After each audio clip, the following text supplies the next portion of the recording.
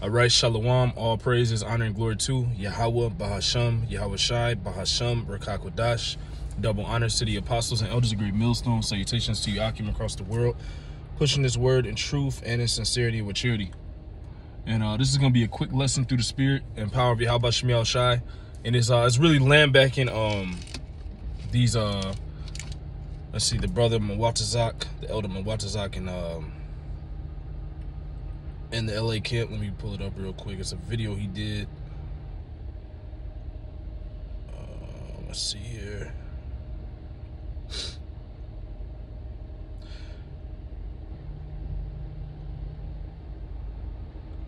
This video here.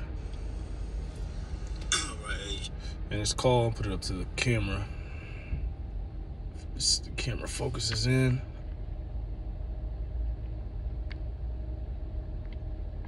All right, and it's called, if you can see it, it's called Jake Has All Them Weapons to Fulfill Prophecy of Being Destroyed. And that's the truth, because he was linebacking off of you know, the elder Manatazak down in South Carolina. And you know, Jake still has that spirit, even after coming into the truth, that your goddamn gun is gonna save you, man. Do you know how many weapons and artillery and different types of ways of violence that the Lord has bitten unto Esau, which has put him past you Edomites, or you Israelites, because that is his blessing?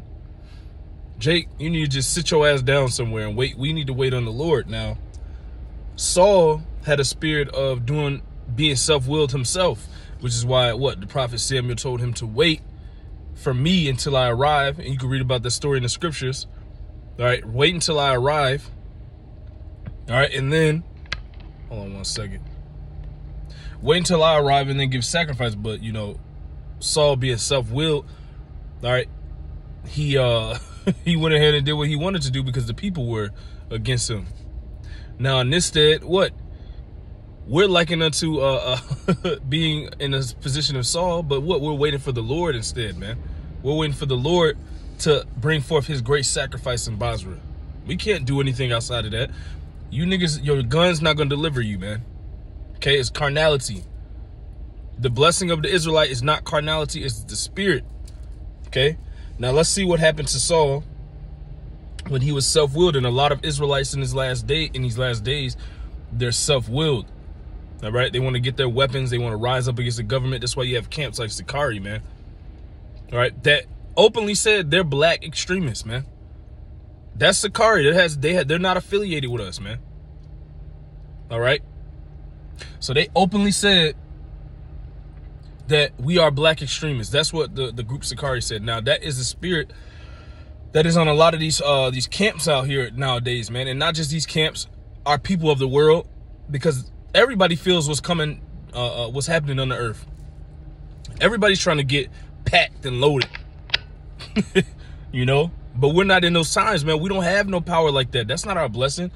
And what's going to be the outcome of that? Death. The Lord's going to kill all you niggas, man. The Lord's going to use this so-called white man, Esau, Edom, the Caucasian man, because his blessing is a sword and war and armor and battle, all right, and violence and death. And he's going to use him to bring it to you Negroes, man, that think you got it now because you got a couple ARs and you got like a cabinet full of ammo, man.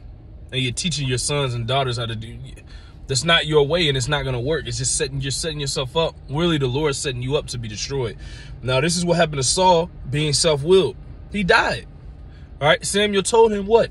That you shall rest and go back to the spirit world, roughly paraphrasing, for being self-willed. And that's what we're trying to tell Jake. Stop being self-willed. We're waiting patiently on the Lord, just as Saul was supposed to patiently wait for Samuel. All right, the Lord is going to rise up to the prey. This is 1 Samuel 31, and then we're going to go somewhere else. Now the Philistines fought against Israel, and the men of Israel fled from before the Philistines and fell down slain in Mount Gilboa. All right, likened unto today, you niggas are going to try to go out against Esau, not knowing that the Lord is not with you, man. The Lord is with us being spiritual right now, man. The Lord is with us patiently waiting to be saved. We're not going to save ourselves by a fucking gun, man. You niggas are retarded, man. You obviously don't fucking know what Esau has, man. Esau has some of the craziest things that the Lord has blessed him with, man. Stuff we've never even seen, man. So go ahead and go to try to fight your way out of this captivity, man. You're gonna die here, man. Period, point blank. You're gonna be destroyed, because that's not the Lord. That's not the instructions the Lord gave us. Verse 2, and the Philistines followed hard upon Saul and upon his sons. And the Philistines slew Jonathan, his son, and Abinadab, and Melchishua, Saul's sons. And the battle went sore against Saul, and the archers hit him, and he was sore wounded of the archers. And eventually, later on, he died, man. Why? Being self-willed, trying to do his own thing outside of the spirit of the Lord, right, which resulted in him going into a war that he lost. All right? His test was to wait for Samuel. Then, you know, maybe he would have won that battle. But the Lord was against him, because the Lord seen that he was doing his own thing. He wasn't waiting for the Lord. He wasn't waiting for things that pertain to the Spirit, which was the sacrifice that Samuel was coming to help with. He also, Samuel bid him to kill all the Edomites. He left some alive. See, don't listen. We're in a time period of what? Waiting for Yahweh Shem Yahushai. Let's get that. Until I rise up to the prey. He's not going to beat Esau, man. Jake, sit your ass down somewhere, man. You know, but ultimately it's already too late, because they know where you niggas live. They know your identification, and they've seen you on these videos with all these guns. So they're going to come right at you with guns in that time. They ain't going to come peaceably for you. They're going to come blazing, because they see your dumb ass put all them videos up, man. With all them guns and stuff. Are you retired? Niggas are slow, man. Bear with me 1 second. Let's get this.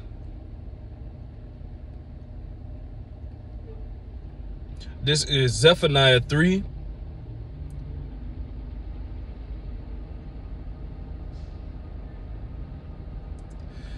Zephaniah 3 and 8. Therefore wait ye upon me. That's the point. We're waiting on the Lord. We don't have any might. We don't have any power, man. Okay? Therefore wait ye upon me, saith the Lord, until the day that I rise up to the prey. For my determination is to gather the nations. So the Lord is doing something right now. The Lord has a plan right now. The Lord is moving stuff into place. And us as Israelites, he gave us the place to be spiritual. Okay? Wait. You see? Let me get another scripture real quick.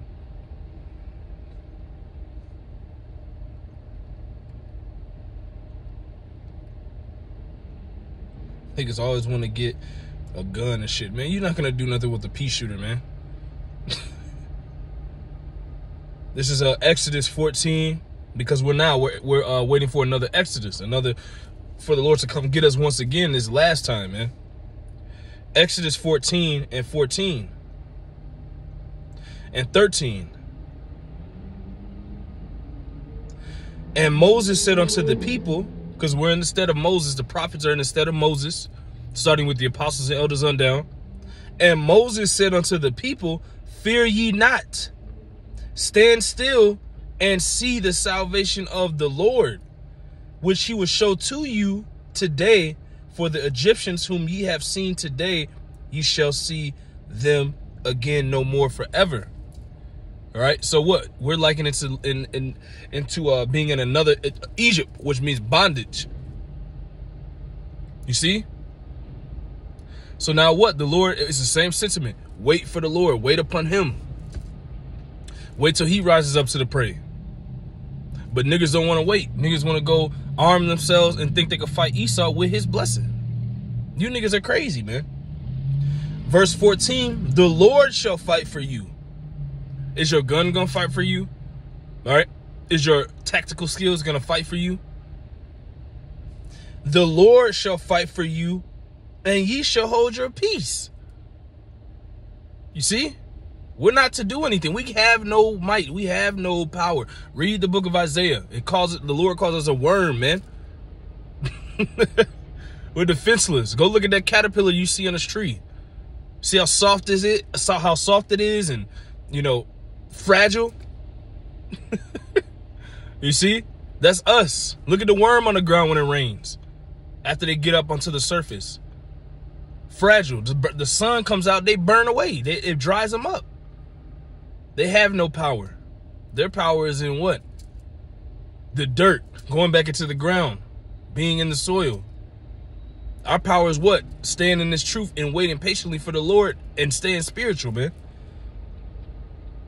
I'm going to read this again and we'll go back. This is Exodus 14:14. The Lord, Yahweh, Bahashem Yahweh shall fight for you, and you shall hold your peace. You see?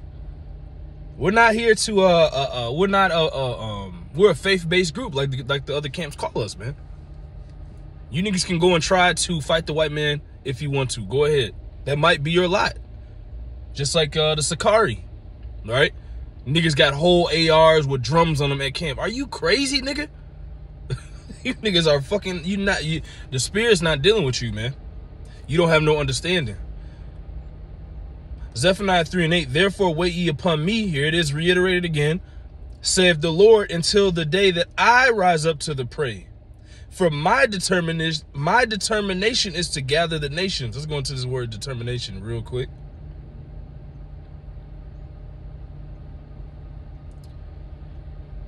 Determination is H4940.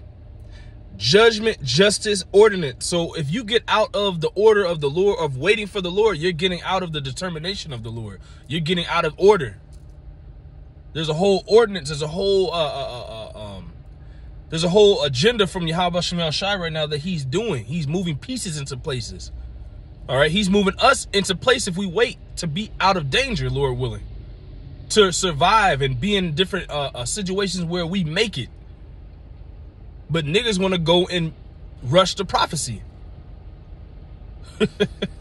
You see? Niggas want to get violent and get carnal. Let me get a scripture real quick, man.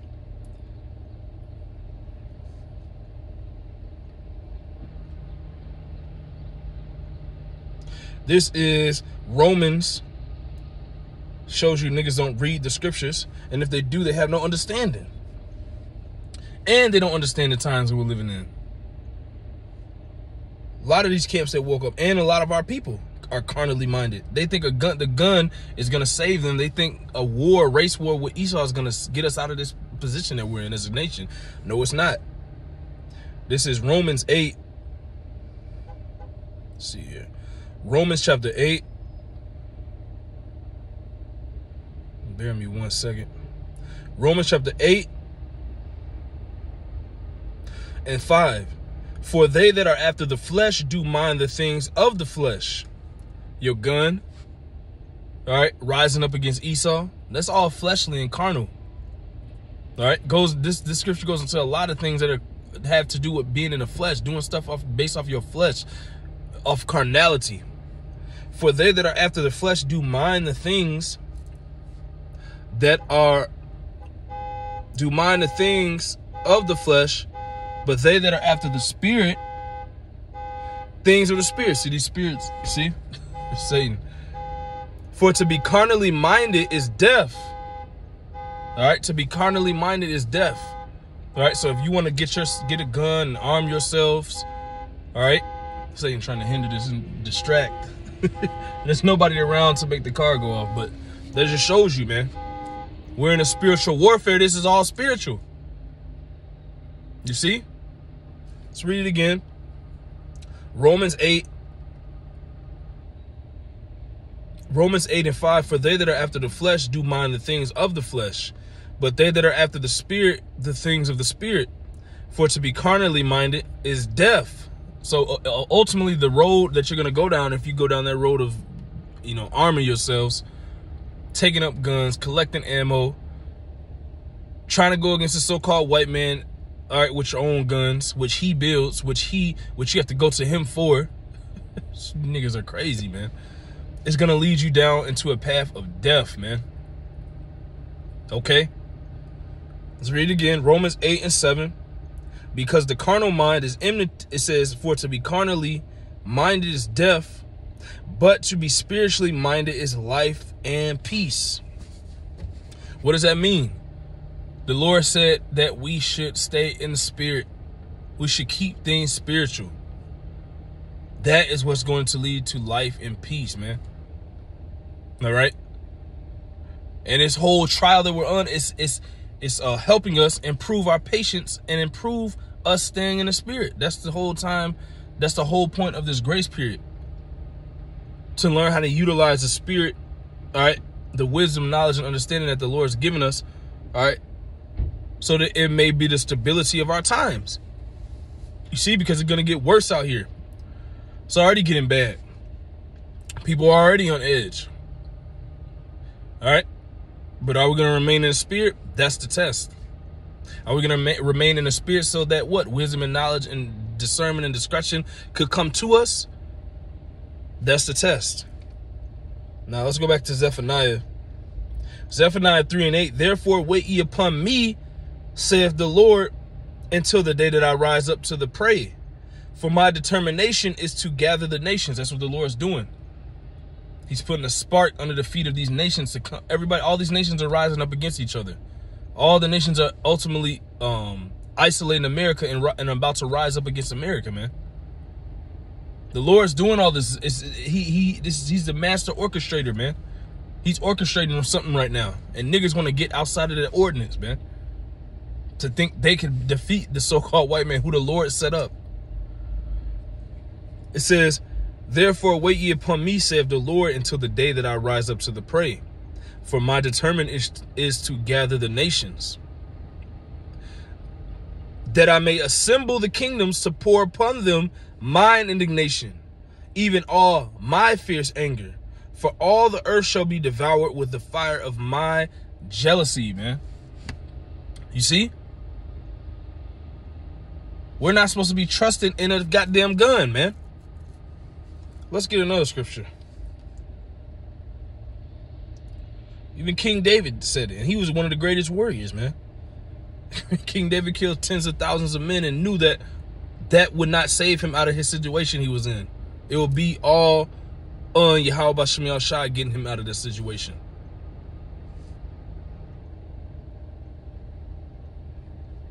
Let's grab this real quick. This is Psalms 44. This has been coming out a lot. Psalms 44:5. Through thee, who is it talking about? Yahweh, by Hashem Yahweh Shai, will we push down our enemies. Not through your gun. Not through your tactics that you so-called learned. Through thee will we push down our enemies. Through thy name, Yahweh by Hashem Yahweh Shai, through thy name will we tread them under that rise up against us. You see? That's why the Lord said the name of the Lord is a strong tower, man. The righteous runneth into it and are safe. Verse 6, for I will not trust in my bow, neither shall my sword save me. All right, we're depending on miracles. We're depending on miraculous things to happen to us brothers in this truth to get us out of these situations we're about to go into. That's the only way. The gun ain't gonna help you. All right. Trying to be nice to the so-called white man is not gonna help you. It's gonna be all up to what? Yahweh Shem Yahweh Shai. But thou hast saved us from our enemies and hast put them to shame that hated us. See? The Lord's gonna put these nations to shame. We don't gotta do nothing. The Lord has all these nations in his crosshairs, man. And you read about the history of Israel. When the Lord wasn't dealing with Israel, they were put to flight by the other nations. They lost the wars. Which shows you all our salvation, us winning a battle, it is depending on Yahweh Shem Yahweh Shai's decision at the end of the day and what he thinks. It's not going to be up to us. We're a nation that's conquered. A higher power has to come back and help us. You niggas are crazy if you think you're going to shoot your way out of this captivity, man. It's not going to work.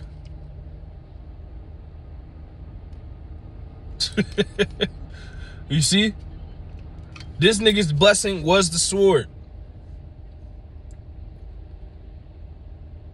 Let me get this real quick.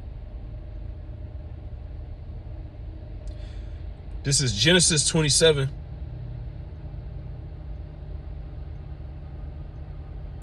And 38. And Esau is going to his blessing. Why you can't beat him. Esau, or Genesis 27 and 38. And Esau said unto his father, hast thou but one blessing, my father? Bless me, even me also, O my father. And Esau lifted up his voice and wept.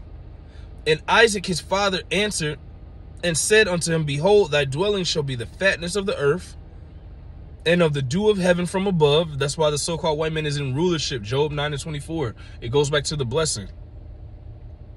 And by thy sword shalt thou live, and shalt serve thy brother.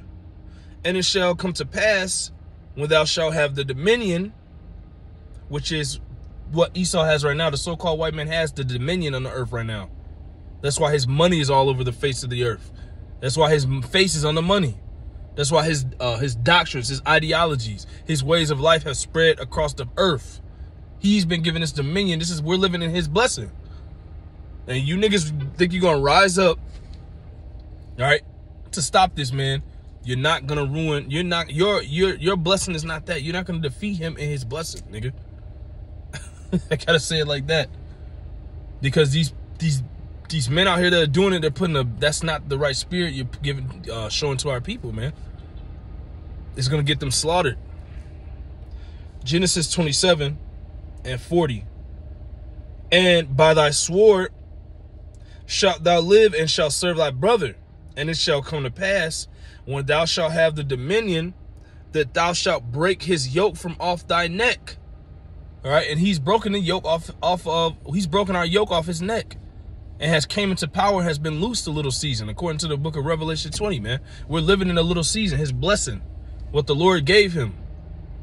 All right, the fatness of the earth, the dominion, and he will be living by the sword in these last days. So you niggas trying to rise up, all right, and not teach our people to get into a spiritual mindset, to learn these scriptures, all right, and really understand what they're a part of. All right, we're not no militia, no black militia, Hebrew Israelite militia. We're not that. All right, we're spiritual and faith-based. All right, and you niggas are teaching our people opposite, which is why that sword, all right, that the Lord gave Esau is getting sharpened again. Why? So he can make a sword slaughter on you niggas. So you niggas, you're not gonna outshoot the so-called white man, all right, when that time comes, man. Ezekiel 21 and 1, it says, and the word of the Lord came unto me, saying, Son of man, set thy face toward Jerusalem, and drop thy word toward the holy places, and prophesy against the land of Israel. And say to the land of Israel, thus saith the Lord, behold, I am against thee. The Lord is against you niggas that's not taking heed and following the scriptures with understanding now in these last days, man. 2/3 of our people, niggas that are in this thing of ours, that call themselves Israelites in these other camps, bringing guns to camp, unfilmed, doing interviews and different documentaries where you take the enemy amongst you and you show him you shooting in the gun range. The Lord's against you, man, lest you repent. It says, and say to the land of Israel, thus saith the Lord, behold, I am against thee, and I will draw forth my sword out of his sheath. Who is the sword? Esau. You niggas arming up, getting all these guns, got all these guns on the fucking table. Teaching your daughter how to unload a gun blindfolded. Oh, that's not gonna matter, man, when the Lord unleashed this man. Those weapons are not gonna mean shit, because Esau has more powerful things than that, man. It says, verse 3, and say to the land of Israel, thus saith the Lord, behold, I am against thee, and I will draw forth my sword out of his sheath, and I will cut off from thee the righteous and the wicked. Seeing then that I will cut off from thee the righteous and the wicked, therefore shall my sword go forth out of his sheath against all flesh from the south to the north, that all flesh may know that I, the Lord, have drawn forth my sword out of his sheath. It shall not return any more. Sigh therefore, thou son of man, with the breaking of thy loins, and with bitterness sigh before their eyes. We're trying to tell you niggas. What's coming for you? You think you're gonna fight the so-called white man? You're being prepared and led to a path of slaughter, man. Read Zephaniah, Zechariah 13:8. 2 parts therein shall be cut off and die on this side, man. It shall come to pass when they say unto thee, wherefore sighest thou? Why art thou sighing? That thou shalt answer for the tidings, because it cometh. And every heart shall melt, and all hands shall be feeble, and every spirit shall faint, and all knees shall be weak as water. Behold, it cometh, and shall be brought to pass, saith the Lord. We're trying to tell you that this man is about to come down to destroy you so-called Negroes, Latinos, and Native Americans, man, unless you repent, man. Unless you change and be reborn again, man. If not, let's keep reading. Verse 8, again the word of the Lord came unto me, saying, Son of man, prophesy and say, thus saith the Lord. Say, a sword is sharpened. A sword is sharpened and also furbished. It is sharpened to make a sore slaughter. Okay? The so-called white man is getting prepared, man, to come and get you Negroes, man, and Latinos, and so-called Native Americans, man. So take up guns if you want. Now, it's not wicked to own a gun through this man's system, the correct way, the proper way. But the whole spirit is not to take a goddamn gun to camp or trust in your gun to get you out of this captivity, but before this place is nuked to all hell, man. That's the whole sentiment. You should know a little piece of metal that shoots out other pieces of metal is not going to get you into a chariot. It's not going to get you out of being, out of starving. All right? Ultimately, it's not going to save you, which is why King David said, I will not trust in my bow or my sword. I'm not saying he didn't have one at that time. He definitely had a sword on him. He was a warrior. But did he trust in that to defeat his enemies? No, he trusted in the Lord, Yahweh Shem Yahshai, to defeat his enemies. And that's what happened, man.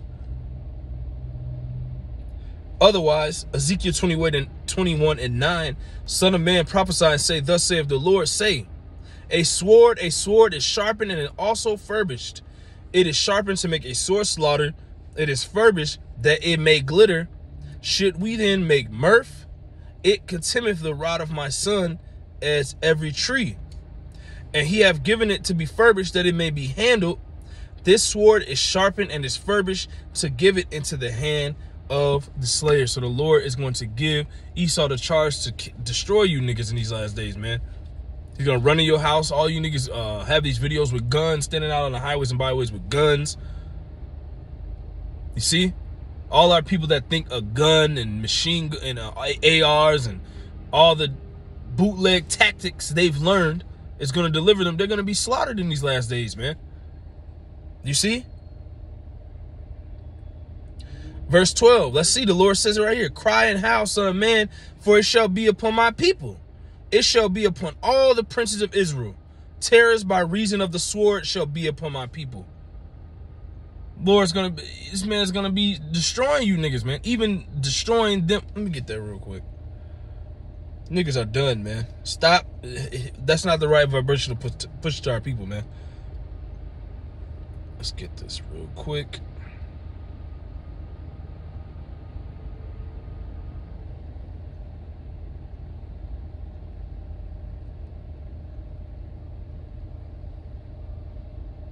This is 2 Ezra 16 and 71. They shall be like madmen. This is what Esau's going to come down in the spirit of. Madmen. They shall be like madmen, sparing none. This is that sword the Lord has furbished. The so-called white man. To do what? To make a great slaughter. 2 Ezra 16. And Ezra saw this. 2 Ezra 16 and 71.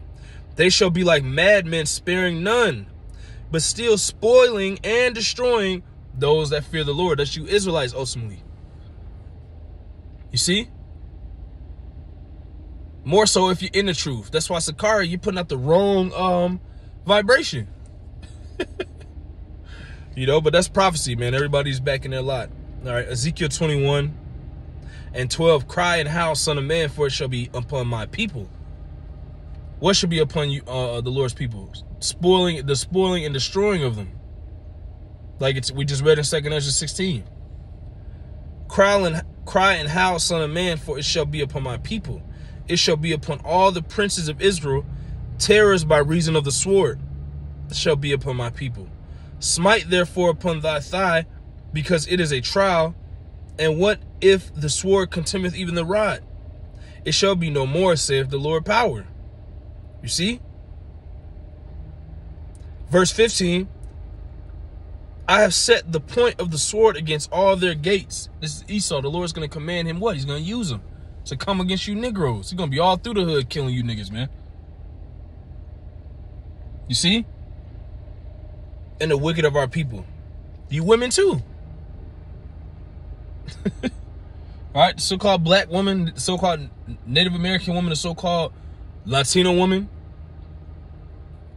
The Lord is going to use Esau to get you too.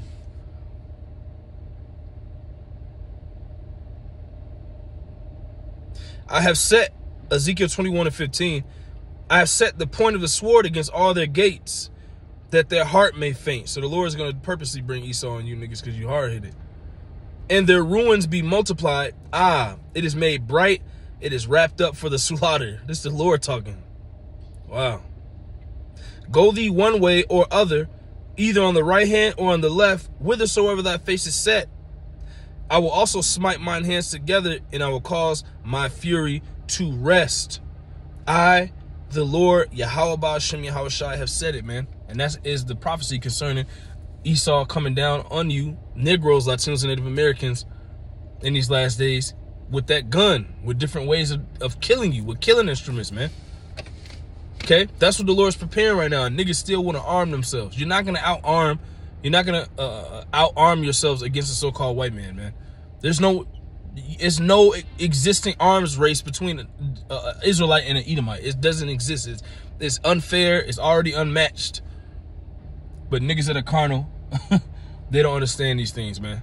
So I don't want to make this too long. Lord willing, that was edifying. Call halal Yahweh Bahasham, Yahweh Shai Bahasham, Rakah Kodash. Double honors to the apostles and elders of Great Millstone, and salutations to all you Akim across the world pushing this word in truth and in sincerity and maturity. Shalom and Abba Ball.